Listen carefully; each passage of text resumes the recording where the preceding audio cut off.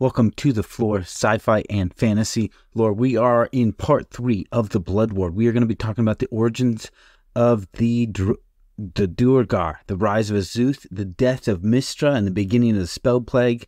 Some major events involving Asmodeus and the Abyss, and this is the episode that will contain some spoilers for the narrative of the descent into Avernus. So I won't mention those here, but we will be talking about Zariel and some of the events that come about in her life after she leads the Riders of Elturel into Avernus.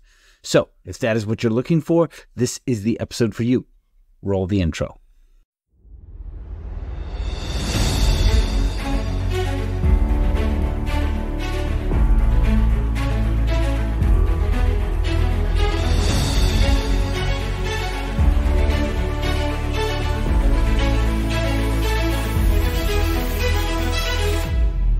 Do you remember the first story that was so spellbinding that it drove you to break the rules and stay up all night? To keep reading, keep listening, keep playing? So good you forgot your life and lived there? So good that the moment it ended, you asked yourself, what next? Welcome to the Flore. Our goal is to take you back, take you deeper, to explore and understand more, and relive that childlike wonder. Join us as we dive deep into humanity's greatest stories, no matter how they are told, through books, movies, television, even games. One of us does an in-depth research on our topic. One of us is familiar with the topic. And one of us knows nothing. So the right questions will always be asked and will be addressed for anyone coming into the topic, regardless of how much you know. Enjoy another world, another adventure, another spellbinding story. Join us on the Flore. Welcome to part 3 of the Blood War. Last time we introduced the third party, the Yugalos from Gehenna, the neutral evil creatures that run the river Styx. We went over some name corrections, including Zariel, the Archangel, and why the names of devils and demons changed. I'm going to take us back a ways to a time when the Blood War did pause for a little bit. And this is during a time period called the Mindstalker Wars. This is negative 8,100 DR. So long. Whoa, Yeah. negative 8,000 Yes, that is DR. That's way long ago. 9,500 years ago. I think what we're looking current about date? 18. So I think Baldur's Gate is in the 12. Is it in the 1200s or 12,000s? 1400s? Yeah, 1480s is Okay. about when Avernus and I'm not sure when Baldur's Gate 3 starts yet. Okay, yeah, but so almost Avernus 10,000 years in ago. the 1480s. And so this is the Liliths, or the Lithids, right? Squid face Right. people. They started taking over realms, and so the Blood War stopped for a little bit, and those forces turned against the Lithids because they would have overtaken their realms as well. And then during this Bloodstalker War is when the Lithids captured a bunch of dwarves, and during this 4,000-year enslavement under them, they become gray dwarves. The Duergar, yeah. Wait, real quick. So the lipids, they're the ones that were in the like cinematic cutscenes and trailers for Baldur's Gate 3. Yes. Yeah, mind flayers. Got Yeah. it. So anyways, Duergar, they're kind of like the drow of the dwarves, if that helps paint a good picture for you. Yes, that paints a great. So they like stealing, and it's completely legal as long as you don't get caught, kind of thing. I haven't gotten too much into their society, but underground, they turn gray, long time enslavement. Yeah, we'll have to do an episode on the Duergar. One other question about them before we move on past them. Is their blood 60% water or 60% beer, like the actual dwarves? I'll have to check in on that for you. I can do a creature feature for you if you like. Yeah, we might have to. So I just want to cover that. Like, that was a time when the Blood War took a pause.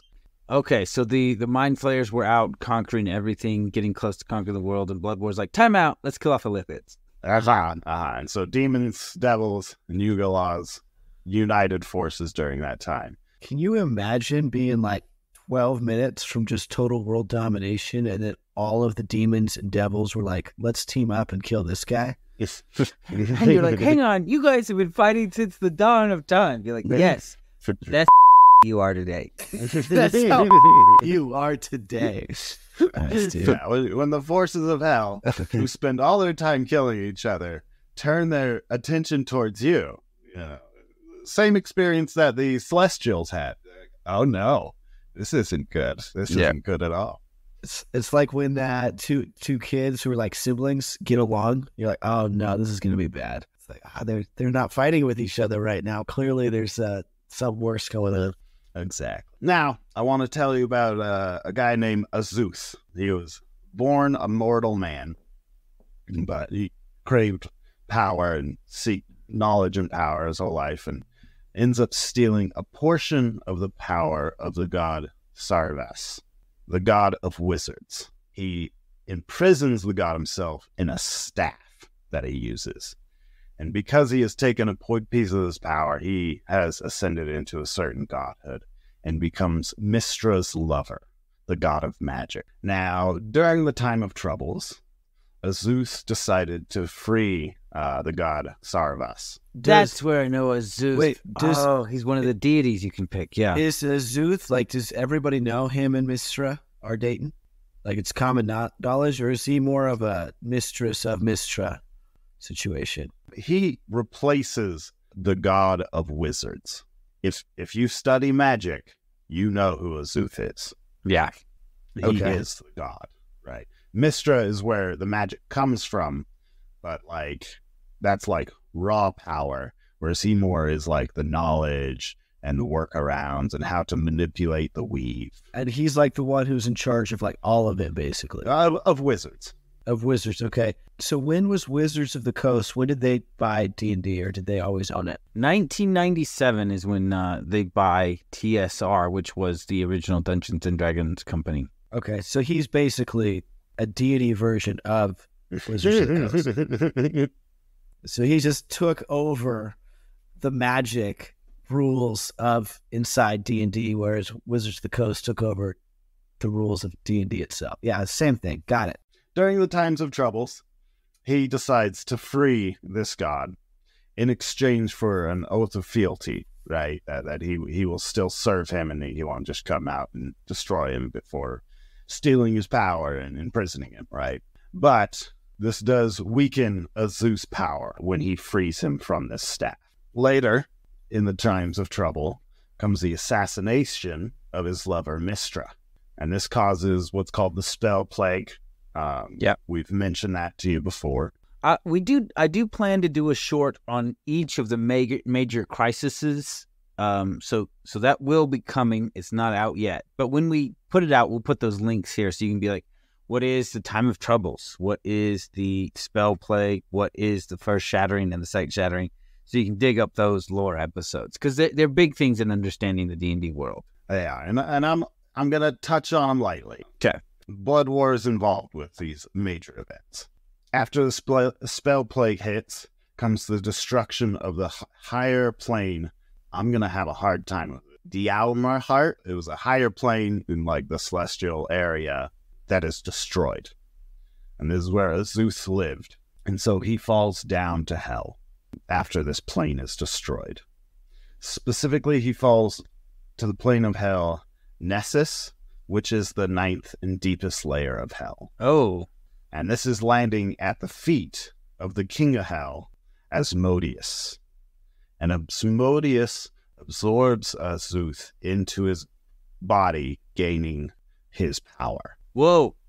He's like, I'm going to free you, but don't trap me. And then he ends up falling into hell and getting absorbed by Asmodeus. Yes. Yeah. Asmodeus now has a bunch of new power. Wait. Okay, so osmosis just upgraded? Asmodeus. I mean, he kind of went through an osmosis process. Oh, Asmodeus went osmosis. Osmosis. What was the other guy's name? Alucard? Azuth. Azuth. I feel like Aaron's name selection is like based on the games he played. I remember being Alucard in Castlevania. That dude was dope. Yeah. It's the games I played or the shows I watched. I didn't play that one. I did watch it avidly, though. Oh, I remember. I don't know which Castlevania it was, but you played as both one of the Belmonts and Alucard. And Alucard was just so OP because he could like fly. Yeah. And he's been around for like thousands of years. So there's also, that helpful too. Okay, so So osmosis powers. Asmodeus's new found power, he is able to physically move the abyss in the realm space, and he shoves it down to the very bottom of the elemental chaos.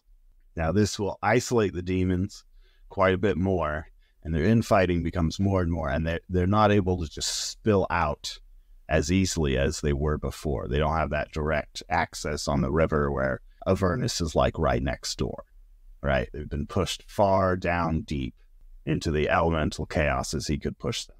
Okay, so he pushed them like really, really far down. Mm-hmm. Yeah. Did he push them all the way down to the bottom layer of hell? This is deep below hell now.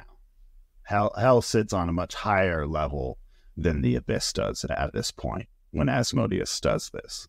I know we had talked about, I don't think we talked about this on the podcast. I'm going to ask you a question that you're going to have to answer, and good luck with it. Is it as far down as where the dragon crashed? No. So the dragon crashes into hell. He doesn't go that far down. Specifically Nessus. But this is before the abyss gets shifted down. Okay. My other question is, Asmodeus, he osmosis a tooth, right? And did he take on like all of a tooth's like thoughts, feelings, and emotions too? So is he like butthurt that Mystra died? Azuth still exists within Asmodeus's body. Oh, so this is like, so when we get into DC metal, this is like the Flash and Batman when they became one. Oh, yeah. Like little flash traps inside of Batman. Like, let me out. Let me out. Now, Asmodeus has control most of the time, but Azuth will sometimes gain control. But very rarely. A lot of people think Asmodeus is losing his mind because Azuth will take over and then have strange things and start doing things. Right. Asmodeus is like, I don't like sushi. Sushi's disgusting. Azuth is like, dude, feed me sushi. I love sushi. Like, dude, this guy's crazy. All right, let's take a break here, and then we'll get a sum up and hopefully kind of clarify some of this.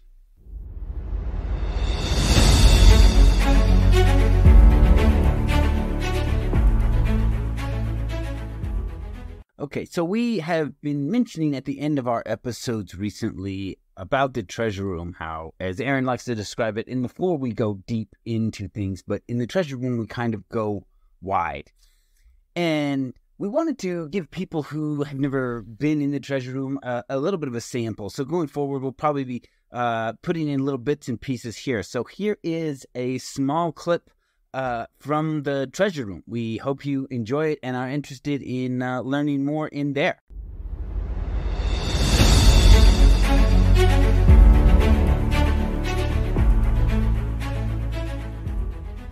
That after the 100-year hiatus between the devils and the demons and the blood war, the demons have returned.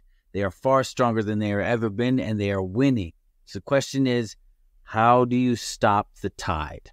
So I would say I'm going to have a really high charisma stat, right? And I'll just tell them they should stop. I'll just tell them. It's my working plan. So have you seen the Viva La Dirt, where he just like goes 100% charisma and like he just resolves every conflict that way? I haven't seen it, but I can imagine. That's why I always have slightly high charisma characters.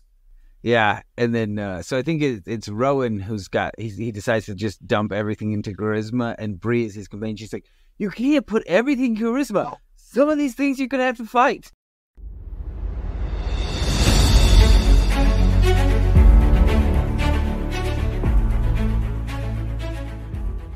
All right, Aaron, you think you can bring us back? Well, yeah, as long as I'm allowed to call things what I want. And corrects me as we go. All right, so we're back into the Descent into Avernus. We're talking specifically about the Blood War again. This is part 3 Yes. of the Blood War. And this is the second half of part 3. So far, we've been talking about the Lipids. They're not lipids. They're not fat cells. But they still get eaten out of existence like they were by the devils and demons coming together, which is strange because order and chaos coming together is very rare. So you got to be like top tier douche pickle for them to want to kill you off. So that happened. Then we had Azuth. He was the god of magic for like a day. Yeah, it was longer than that. Yeah, well, whatever. And then he got all butthurt because his mistress died. So then he awakened very powerful or imprisoned god. So he imprisoned the god to replace him, right? So he imprisons the old god of magic to take his place next to Mystra. Oh, and that was Azuth. Osmosis? Azuth. The other guy. He doesn't come in yet. So, Oh, okay. Right. Azuth's the one who imprisoned him, but he imprisoned someone else. so Azuth, Savaris. yeah, Savaris. Okay, I didn't catch that name. So Savaris got imprisoned so that Azuth could become Big King Magic Man. Yeah. God of magic and the physics of magic. Mm-hmm. And then he started dating Mystra, but then she got assassinated, so he got butthurt. So he went to go unimprison Osmosis Jones. well, no. So Mystra gets assassinated, and the entire plane, the world where he lives, is destroyed, and that's when he falls so down they to just hell. pulled the rug right out from underneath him. It's Yeah. like that, like cartoons where like Roadrunner runs out on the earth or like the nothingness of the sky, and Coyote follows him and falls. And those little squeaky sounds, the sounds. Yeah, Those ones. exactly like that. And, you, Good. and then he falls down, and then he goes to unimprison That already happened. Asmustus. Oh, okay. That happened before Mystra gets killed. Oh, okay. But that's why one of the reasons he was weakened and he wasn't able to stop some of these things is because he relinquished some of this power to let Sarvis free. Sarvis. What about Osmosis? What about that guy? Asmodeus, he's the king of hell. Asmodeus. He's the king. Okay. So Sarvis he released, and then Asmodeus, the king of hell, ate a tooth? Azuth. Yeah, Azuth. Absorbed him into his body. Yeah, as Osmosis style. Yeah. Well, he could have eaten him, but it's more understood that he is absorbed into his body. Yeah, I've watched and read a lot of Venom comics, so I can kind of envision this one pretty easily. Okay, good. Yeah. Okay. So, pushing the abyss down to the bottom of the elemental chaos, the demons aren't really coming up anymore. And some people believe that he has successfully stopped the war, but most people believe that this is just a delay. So this is Asmodeus pushing it down? So now that he's got some of Azuth's power with him trapped inside, he's able to push. He can move elemental planes. Yeah, okay, so he's pushing the abyss down. Okay. The demons in the abyss, they have lots of infighting, and because they're kind of stuck and isolated, they just have more and more infighting. And the devils decide not to attack them because they're worried that that'll unify them again and they'll rise up. So the devils are like, we're just going to bolster our forces. Get ready. In anticipation that they will rise again. The demons down below are not actually infighting as much as they think, and they're actually growing a lot stronger and a lot larger forces. But this lasts for about 100 years, right? So this would be like 100-year pause on the Blood War. Not long in the wake of the Blood War. No, not long. As the demons are bubbling up and getting ready, we now have the events of the Second Sundering underway. And so Asmodeus gets a little tied up and it isn't going to be properly leading the devils against the demons when they do come up. How do you not properly lead? When the demons come, he's not even in the 9 hells. Where's he? So during this second sundering that is happening, Azuth is able to get some messages out to some people, being like, hey, I'm trapped in Asmodeus. And they're like, all right, well, let's see if we can make a deal to get you out of there. How did he send these messages? So, like I said, sometimes he could take every once in a while he takes over. And so he was able to get messages sent out. Wait, so what you're saying is at some points Asmodeus would walk up to someone and be like, hey, I'm actually Azuth stuck inside Asmodeus. Trust me. Help me get out of here. And then people have to be like, okay, that's clearly not Asmodeus trying to trick me. It's actually Azuth in there. Seems really risky. That does sound risky. And I imagine he more sent messages as Asmodeus, right? Azuth being like, I'll just send a message as Asmodeus because everyone down here has to obey Asmodeus. Oh, that makes sense. That could work too. So I think he would go a little bit more in that direction. So he'd probably be a little sneaky about it. The thing that pulls him away from the 9 hells is he makes a deal with some other gods saying that he will let Azuth out of his body if they return the god name Non-Sin or Nana-Sin. Na'an? I think it's Na'an-Sin. This is a dead god of the moon, and he wants that god to be returned. And so that's what he makes the deal for. He has to go and do a ritual that's not on the 9 hells to release Azuth from his body, and then they will return Na'an-Sin, this dead god of the moon. That is why he's not in hell. Now, Zariel, the archangel we spoke of earlier, who wanted to fight in the Blood War and disobeyed the agreement between the Celestials and the Fiends, right? She goes down to hell to fight in the Blood War. You remember this? So she leads an army of high riders from Elturel into hell, to not necessarily, I guess, kind of fight in the Blood War, mostly just to fight off devils. She's like, Zariel, the one thing she wants to do is fight in the Blood War, right? She observes it, and she desperately wants to fight it, and everyone's like, no, you can't. And so this is when she's like, I'm done. I'm going to fight in the Blood War, Right. Well, and she gets an army of mortals. She does. Right? And now these mortals are there to fight devils, which, I think as far as Zariel is concerned, he said, Blood War is Blood War. Demon, devil, I'll kill anything. Yeah. That's basically what's going on here. Yeah. So when she goes down, her army is slaughtered. She is defeated. She is then brought to Asmodeus. And he was very impressed by her zeal for warfare. And he offers to make her the Archduke of Avernus. She gets what she always wanted, to fight in the Blood War. And as for the agreement between the Celestials and the devils, it is not broken if she becomes an archdevil, right? Right. Because then it wasn't an archangel that came down. It's an archdevil. And so she takes the place of the previous Lord of Avernus, Bel. Now she is ruling Avernus over the front lines of the Blood War, which is Avernus. And then the demons return. They're obviously more powerful than hell has ever seen after this 100 years of absence. Were they just like working out and eating larvae the whole time?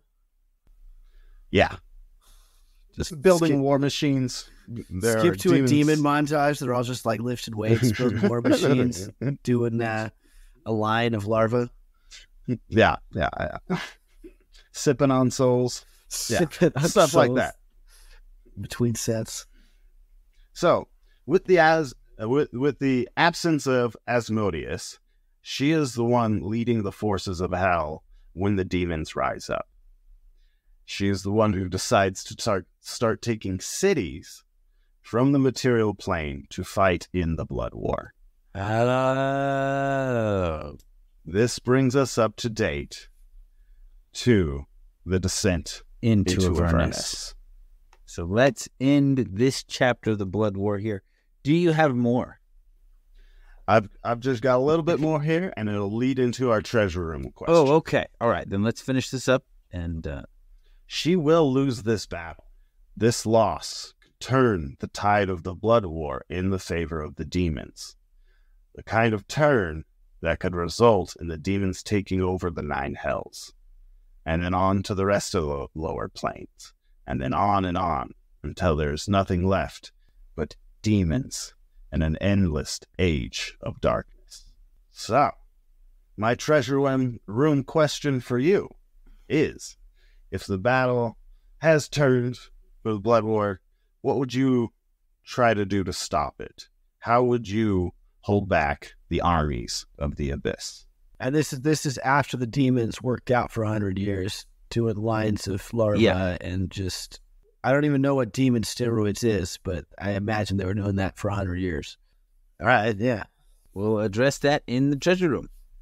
We hope you've enjoyed this episode. We have mentioned in the past that if you go to the Patreon page, we have collections of all the different worlds and pieces of lore we have covered. For example, if you want everything we have ever done about Baldur's Gate, from the invention of D&D to Baldur's Gate 1, Baldur's Gate 2, Dark Alliance, all of that, you can find individual collections for all of those, or just one big collection containing all of Baldur's Gate or all of D&D. So everything we have covered, Eberron, Marvel, DC, Aliens, Xenoverse, Cyberpunk, Dune, and more. We have collections for each of those worlds. And I do want to mention that on the Patreon, the only thing behind the subscription is the treasure room content. Anything that has been released in the podcast for free is still free there. It is just a better organization of the information that the podcast app doesn't let us do. They are just a big list, and you just got to type in your search words. On the Patreon, there are tags for everything.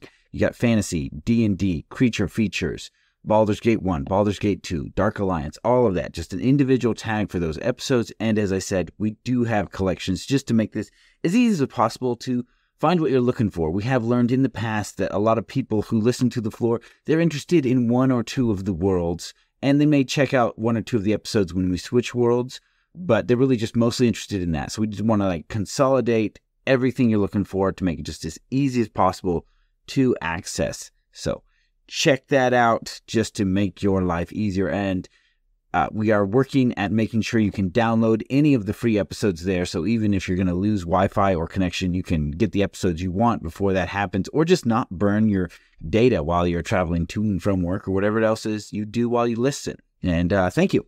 I hope you continue to enjoy the show.